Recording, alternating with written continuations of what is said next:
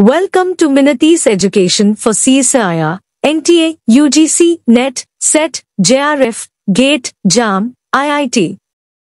In which country where statutes make it obligatory to negotiate non-performance of the obligation invites penalty, failure to carry obligation is treated as unfair labor practice?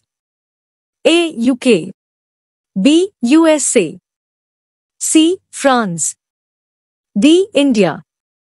Answer B.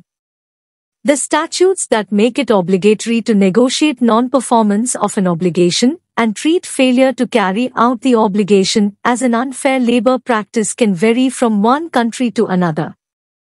However, based on my knowledge cutoff date of September 2021, I can provide some general information. In the United States, B, and some other countries, labor laws often require employers and labor unions to engage in good faith negotiations and collective bargaining to address issues related to employment, including non-performance of obligations. Failure to negotiate in good faith or engage in unfair labor practices can lead to legal consequences. In the United Kingdom, A, France, C, and India, D, labor laws also have provisions for addressing non-performance of obligations and unfair labor practices. However, the specific details and penalties may vary from one country to another.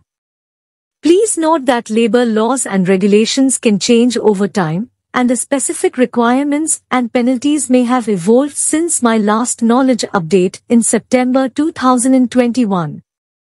It's essential to consult the most recent and relevant legal sources for the current state of labor laws in a specific country. Thanks for watching. Visit again.